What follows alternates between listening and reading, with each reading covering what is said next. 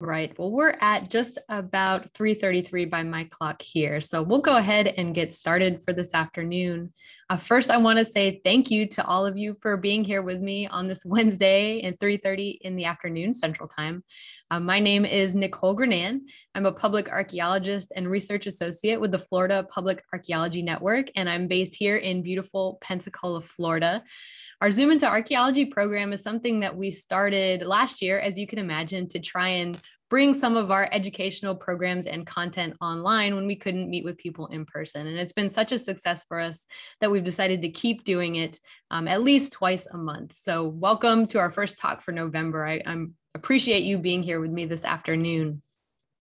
Before we get started, I just want to go over a couple of Zoom etiquette things real quick. Most of this you probably all know at this point. If you could keep your microphones off during the talk, that's really helpful. I'm going to record this presentation for people who can't come and be here at 3:30 in the afternoon on a Wednesday. So we're going to put that up on our YouTube channel afterward.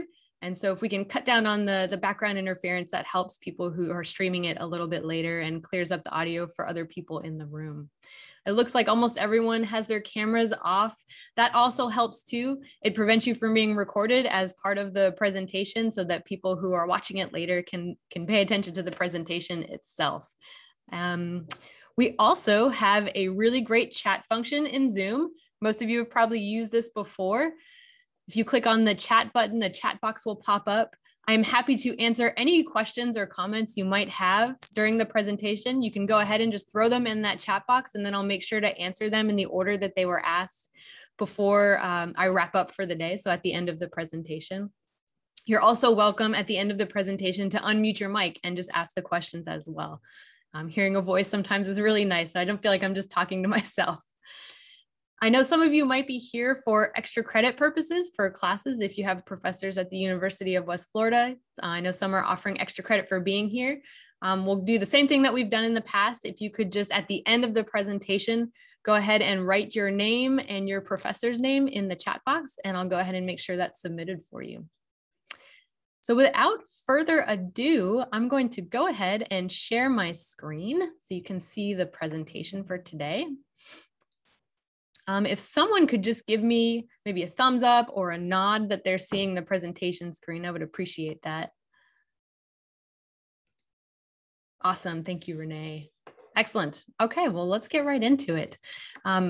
Again, thank you for joining me today because we've got a great presentation about one of my absolute favorite shipwrecks and dive spots here in Northwest Florida. And that's the shipwreck of San Pablo.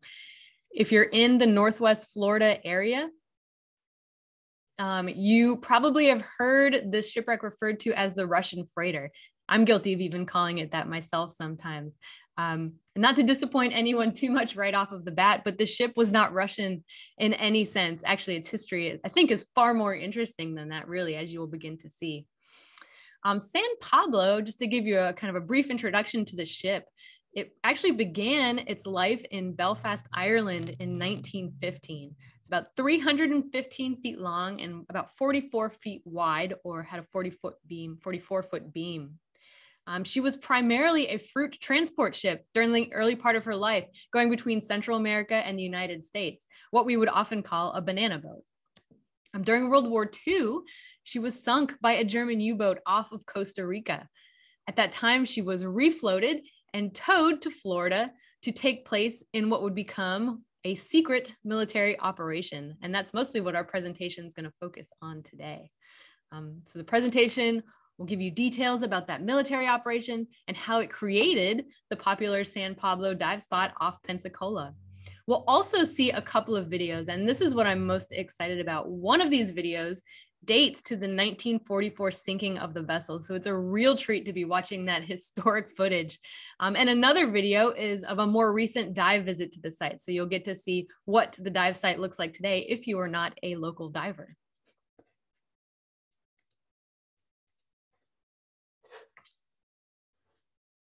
So San Pablo, the shipwreck, took place in an operation called Project Campbell. And Project Campbell was a secret, not top secret, but a secret mission of the Office of Strategic Services. And this essentially was the predecessor of the CIA. So this was an office that was working during World War II. A lot of the information that we have about Project Campbell and kind of the end of San Pablo's life comes from the report from Project Campbell that was published in September 1944.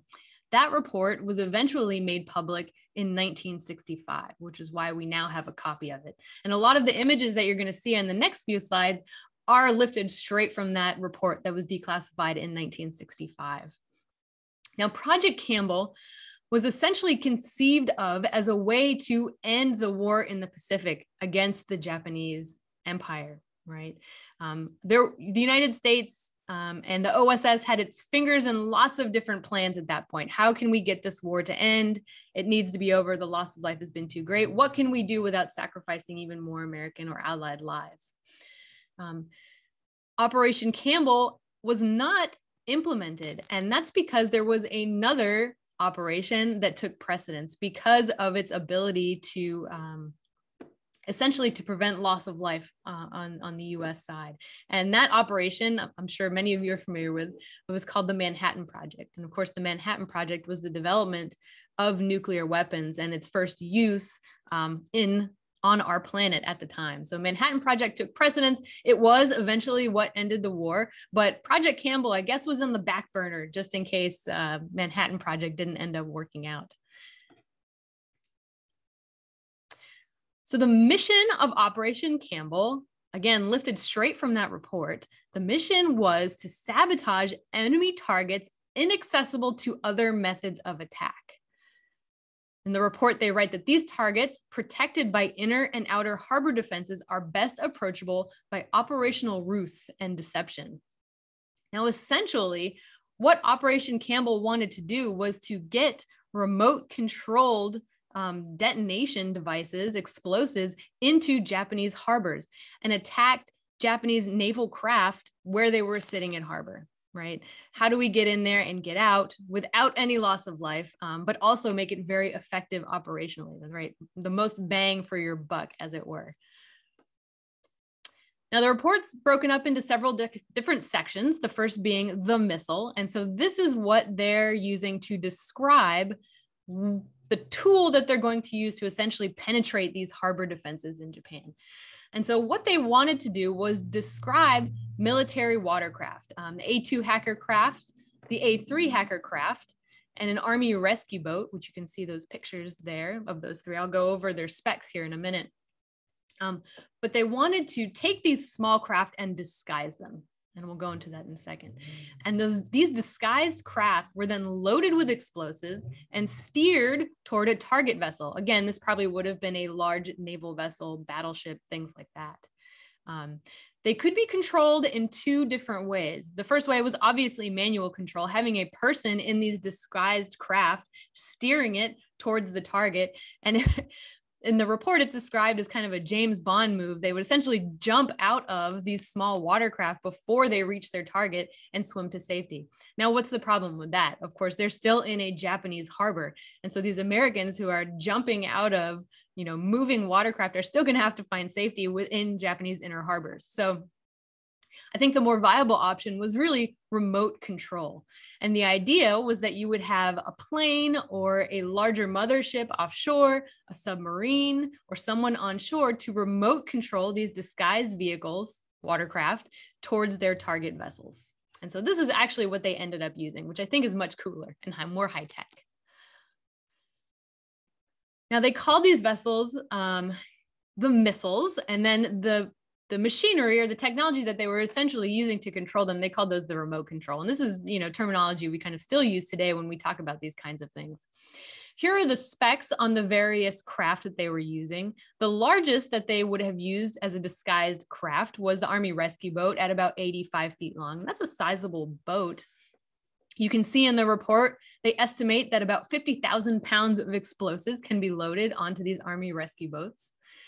The smaller boats were the hacker craft, the A3 and the A2, the A3 holding about 10,000 pounds of explosives, and the A2 holding about 5,000 pounds of explosives. And these vessels were much smaller, in the order somewhere of 34 to 37 feet, but still effective, as we'll see.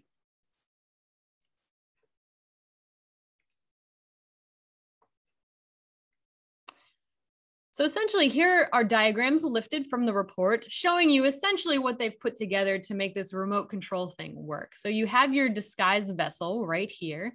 On that vessel are the explosives, of course, your ordnance, but there's also a radio antenna.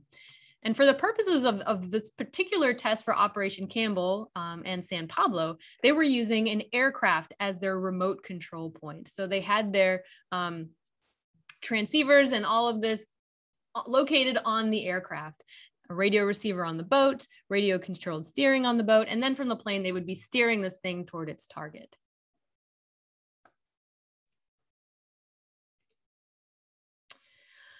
Now, the explosives on the boat, this is also very interesting. There were two different kinds of explosives being used.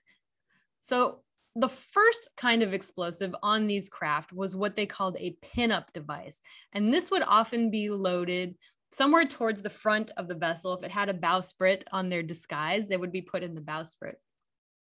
And this contained two different things.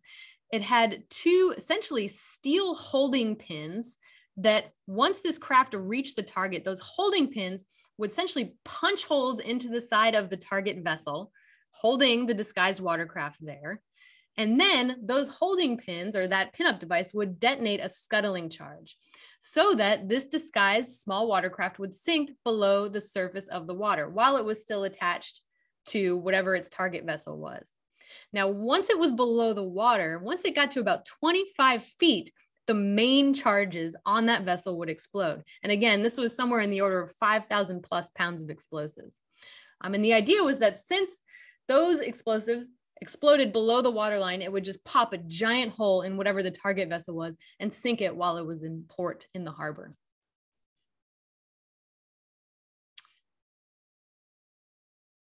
So here's a good diagram of what I was just trying to do with my hands there. So here you have your disguised watercraft, essentially bumping right up to the side of the target vessel. That pin-up device would throw out those scuttling pins, or the steel holding pins, ignite the scuttling charge, sinking the watercraft below the surface of the water. And then once it was there, it would explode and essentially create a giant hole in the side of that target craft. What's interesting is that, the team that was putting this together essentially said you could use whatever explosives you had available. So, whatever, I think how they described it as whatever was as available in the theater of operations. So this could include depth charges, depth bombs, TNT, Torpex, Tetratol, C2, aerial bombs, or what they call other explosives.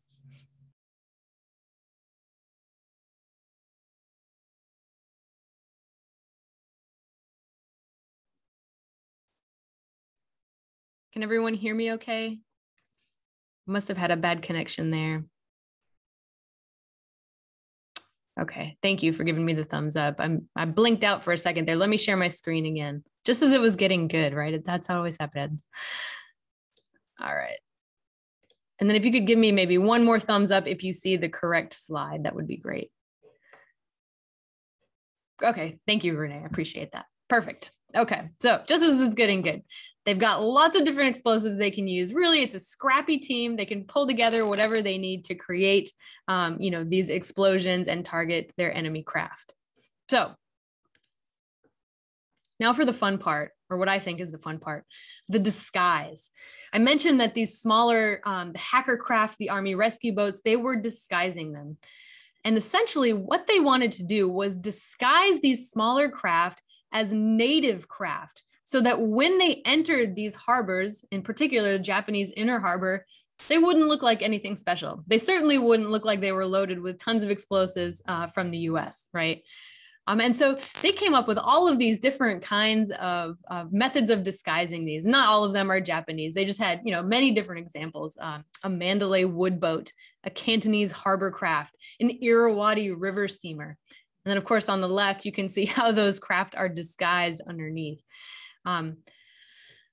So really interesting stuff. I mean, they were very elaborate in their descriptions of all of this, and it's endlessly fascinating. One of the most popular disguises that they would use were fishing vessels, because these were vessels that were coming in and out of harbors every day. They had the freedom of the harbor, but what they would have to do is they would have to muffle the speedboat engines from the hacker craft and from the Army rescue boats. So there was a lot of engineering that went into these as well, as we will see.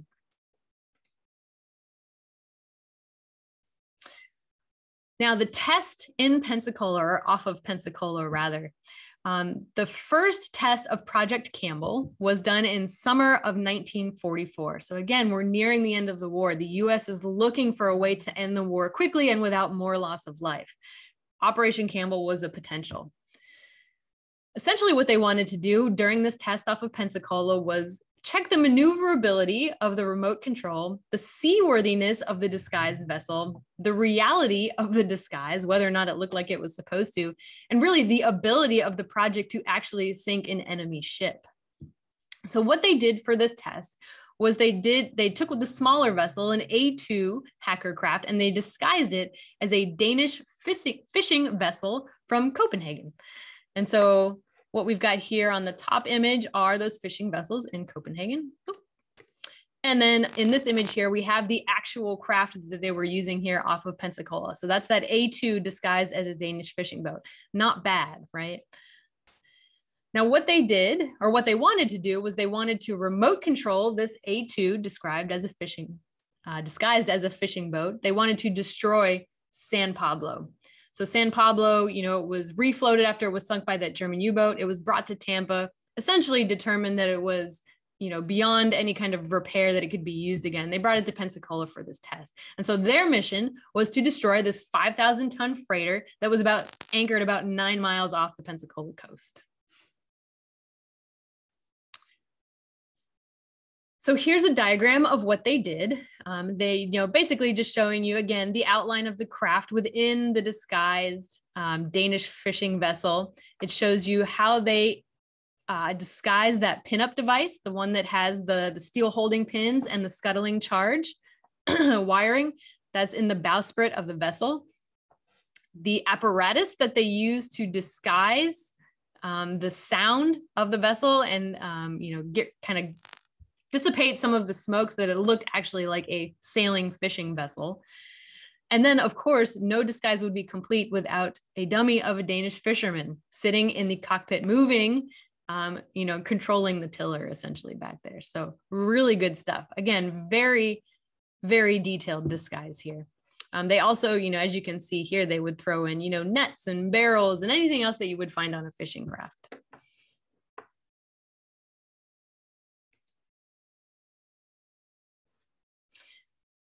Now, we talked a little bit about San Pablo already. I mentioned that she was built in 1915 in Belfast by the workman Clark and Company. She was 315 feet long. She had a 44-foot beam, and she could hold about 5,000 tons. So she's no small vessel, a large steel freighter. She was employed by the United Fruit Company and brought fruit back and forth from Central America to the United States, sunk by those German U-boats off Costa Rica in 1942. She was refloated, but eventually determined to be a catastrophic loss, and so donated to the cause here in the US.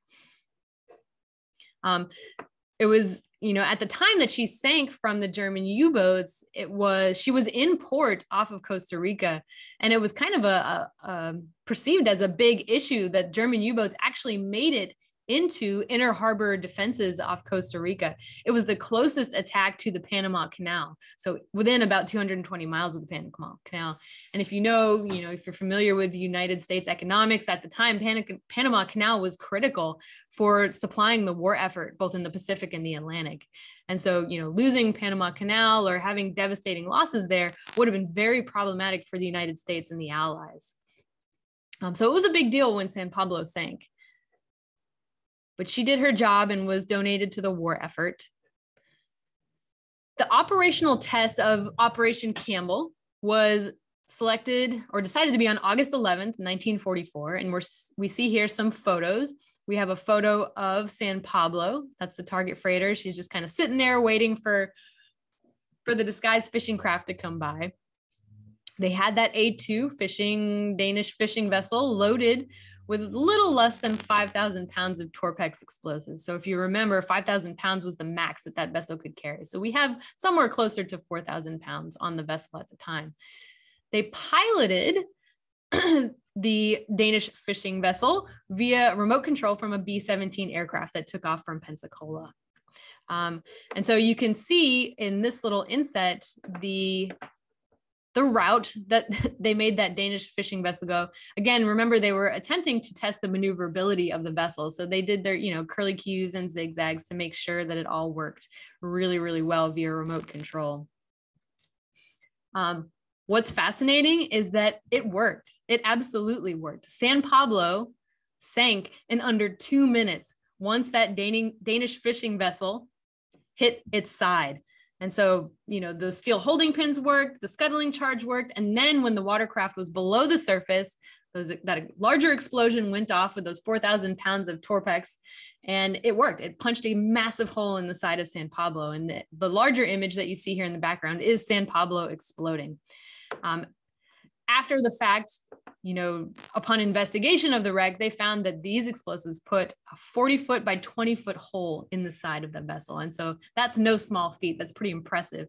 Again, San Pablo was a big metal-hulled vessel. It was no wooden fishing craft. What's interesting is that on some of the commentary for the operation, some of the folks who actually watched it mentioned that the geyser of water that you see in this photo here came up approximately 600 feet high during that explosion. So again, no small thing. So the next slide, what I've got for you is a video, and I kind of went back and forth on including it. I cut it down a little bit, but it is really interesting. It is the promotional video released to the US military from the Project Campbell team. And so it's very 1940s, including the narrator's voice. So I think it's kind of a historical document unto itself. So not only does it go through some details of the operation, it shows you video of what's going on. It also eventually shows you the explosion itself. Unfortunately, the video that I was able to find, the audio cuts out right before the explosion, which, the most important part is to kind of hear the narrator. So that's not such a big deal. The explosion kind of speaks for itself, but just know that. So make sure if you don't have your audio turned on, which you probably do if you're listening to me talk, but keep that audio on because you're definitely going to want to hear the narration in this video.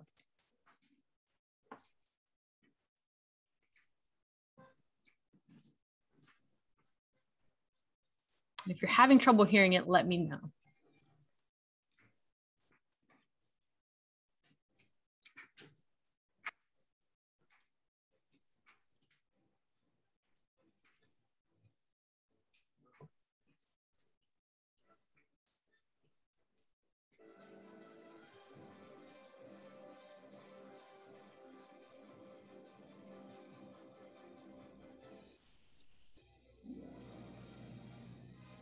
The text is a lot of what we've talked about already. I just included it because, it just, again, it's a historical record unto itself here.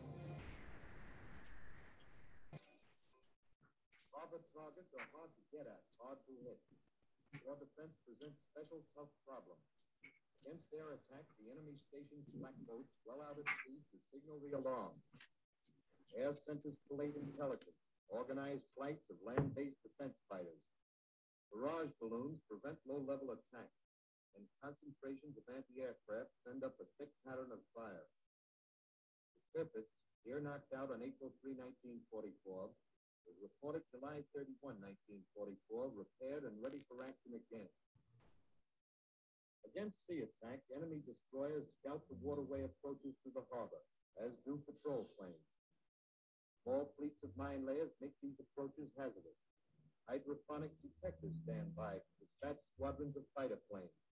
And finally, coast artillery, light guns, big guns. A harbor is a good shelter. Booms, submarine nets, minefields, coast guns, anti-aircraft, nearby airports, radar. The sweeter the target, the heavier the shore defense. Allied naval superiority may have forced the Nazis and Japanese to landlock their warships for protection, but these landlocked ships nevertheless serve as threats to our convoys, tie up important Allied units which have to stand guard against sneak hit-and-run raids. Enemy bridges could be blown up. Troop ships could be hit at the moment of disembarkation. Canals could be bottled up. Submarine pens put out of commission, but shore defense protects them well against normal sea and air attacks. Every major German and Japanese-held harbor presents in itself a number of tempting objectives. All these and many more are choice targets, and yet to date shore defense makes it difficult to destroy them without disproportionately expensive losses in men and equipment. In the spring of 1944 at Chesapeake Bay, a different form of attack was tested, involving a single missile, which, using special OSS techniques, could get through enemy harbor barriers by deception, which could be precisely controlled to a specific target, and which, operating without personnel, would be expendable. For purposes of this test, 2 men are used to take the motorboat out to its point of rendezvous with the plane. The plane carries on board the Campbell operator, who alone will control the motorboat, even though he will be miles away when rendezvous is established. The boat is a 34-foot A2 Hacker craft with a low silhouette. Powered by a 550-horsepower engine, it can do 35 miles an hour for a range of 220 miles, while carrying a maximum load of 5,000 pounds of explosives. The range can be extended by adding gas tanks. The craft is a projectile. It carries no personnel.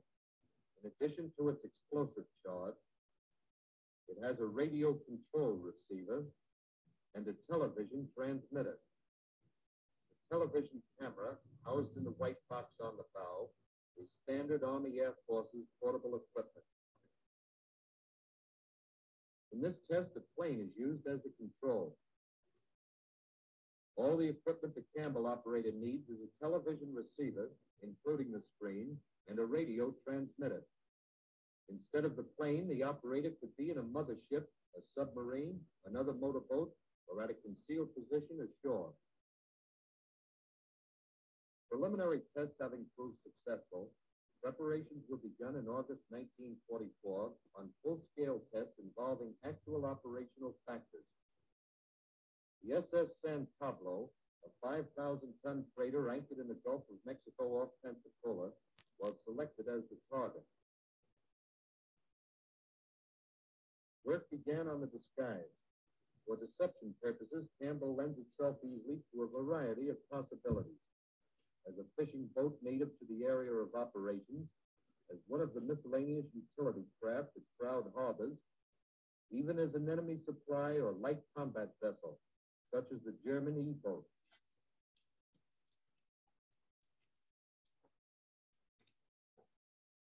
In this case, the Hacker was converted into a rusty, weather-beaten Danish Spritzel fishing boat. The job, aging included, took a week. The choice of the fishing boat disguise is especially apt for an OSS sabotage operation. No matter how thoroughly guarded an enemy-held harbor may be, the authorities, pressed for food, are forced to let the local fishing fleet continue operating. The missile, properly disguised, would be slipped into the fleet from a mother ship, from a submarine, or by OSS operatives working in enemy territory. Once inside the harbor, it would be guided by remote radio television control into the target. The Hacker, converted into a Danish fisherman, rides heavy seas. The plywood hull built over the false frame takes the pounding with no sign of distress. The disguise, however, is not completed. To fill the giveaway speedboat exhaust, special mufflers are attached. The motors themselves are soundproof by nailing thick layers of Celotex to the hatches.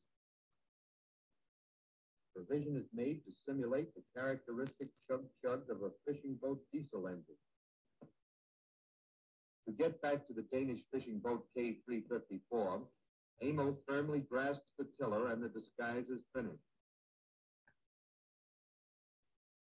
pin-up device makes contact, driving the two pins into the side of the target. The missile is scuttled. The cables attached to the pins hold the explosives close to the ship. 25 feet below, the bombs will go off. Drop the disguise, and the true nature of the craft as an attacking projectile becomes revealed. Television antenna and camera, television transmitter, radio control receiver. The B-17 used as the control plane is quickly fitted out for Campbell. Radio control equipment above. Below, the television receiver.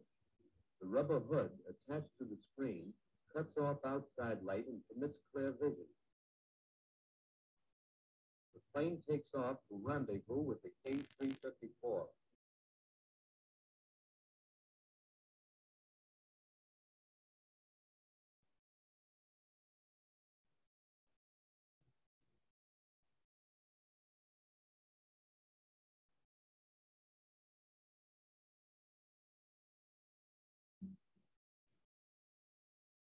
So I think this is right around where my audio cuts out. Two men take the missile out from Got a little the more.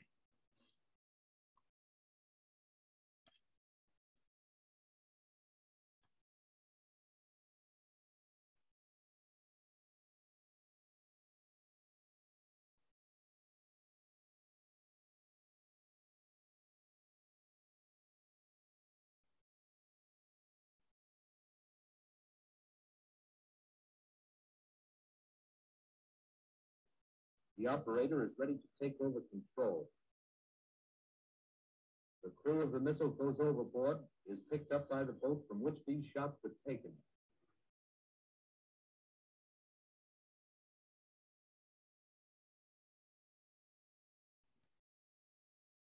The missile is now completely under the control of the plane.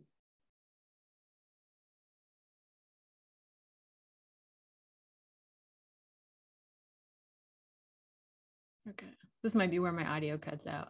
There we go.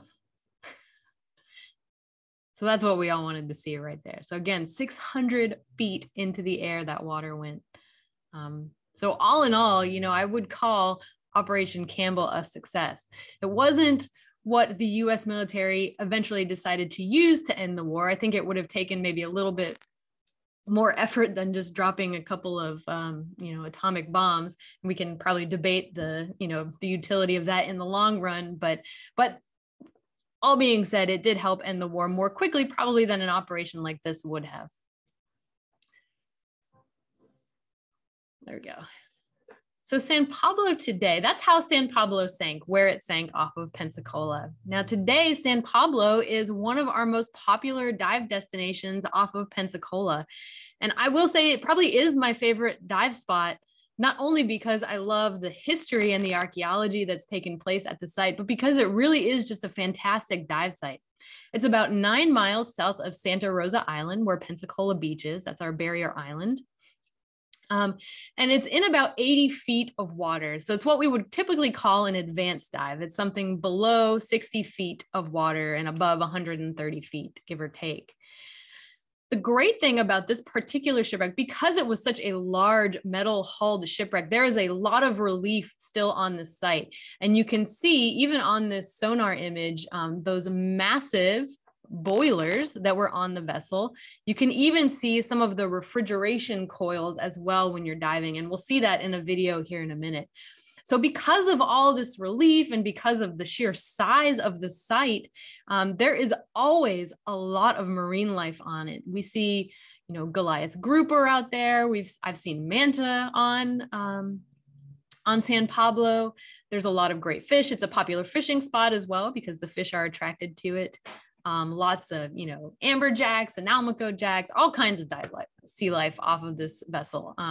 So not only is it really cool to look at, there's an amazing ecosystem that's evolved around this shipwreck site.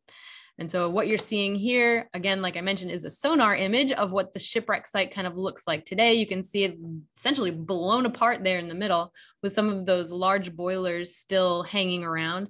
And then, parts of the bow and stern a little bit more intact at either end.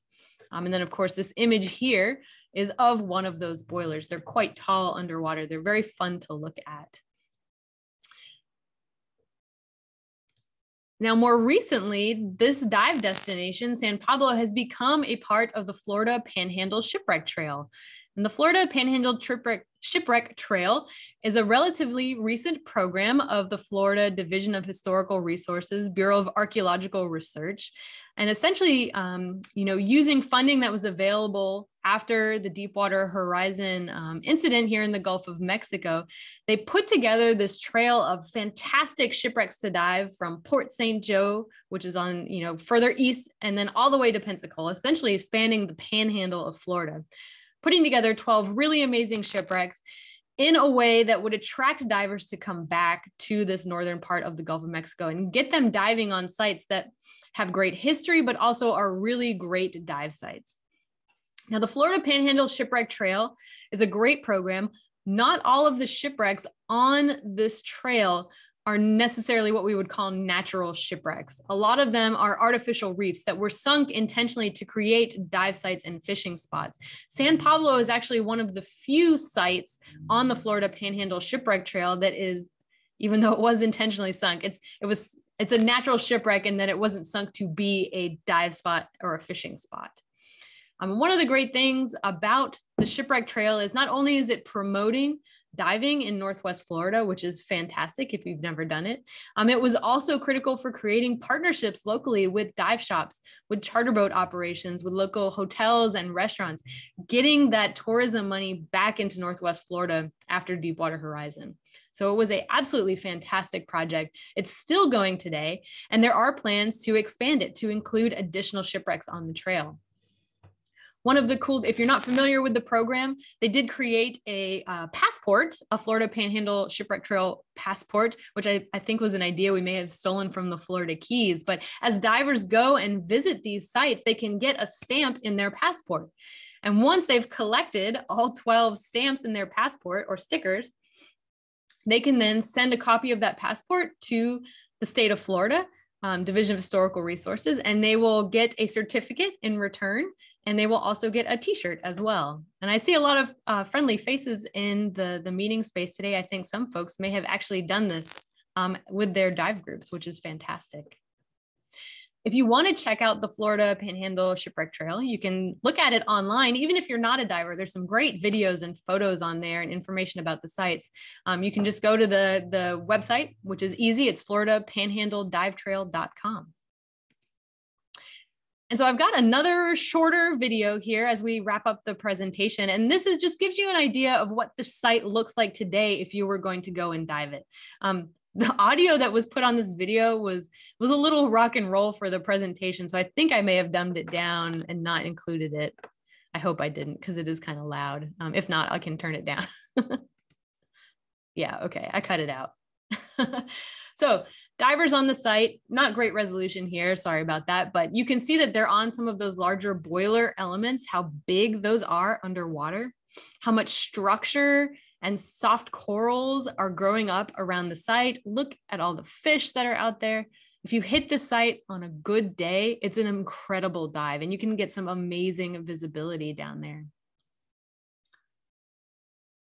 See other components of the ship. We'll probably see some of those refrigeration coils that would have been used to help keep the fruit cold when it was being transported being used as a banana boat. There's those boilers again, big sheep's head. Sorry for the road noise. My office is fronting Main Street here in Pensacola.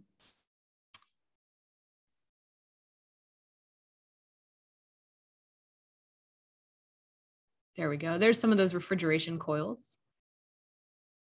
Quite large and interesting to see in the water, unlike many of our other dive sites locally. And so I always like to wrap up, with kind of a message about underwater historic preservation, because I think we learn a lot about historical sites and archaeological sites when we visit those places on land, because they often have preservation messages around them, but we don't often think about underwater sites as protected places and places worth protecting and preserving because of the value they bring to our communities, not only for education, I mean, these are cool sites that tell us about our collective histories, but they're also really important for recreation, fishing, diving, and in turn, that helps drive local heritage tourism. And the very smart people who created the Florida Panhandle Dive Trail understood this when they were putting that together. So like we said before, when we have amazing shipwrecks that are protected and amazing to look at with beautiful natural ecosystems around them, people want to come here for that. And so we want to encourage that. We want them to bring their money here and spend it in our dive shops, with our charter boat operators, with hotels, with restaurants, all that good stuff.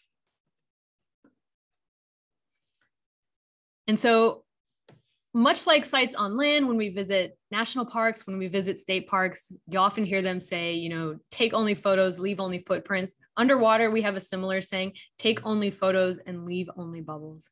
And of course, you know, really our end goal is by doing presentations like these, by talking about underwater resources, educating people about them, because this is not really something you usually learn about, you know, in school or anytime after school.